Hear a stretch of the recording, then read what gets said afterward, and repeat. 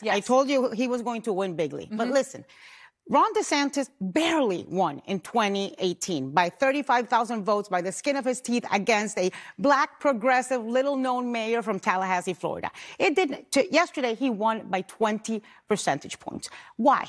Because he gamed the system. Because he turned Florida into an unlevel playing field. They changed election laws, making it harder to vote by mail.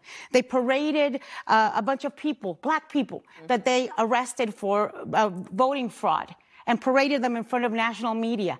He created an election police. He also... These people are crazy, folks.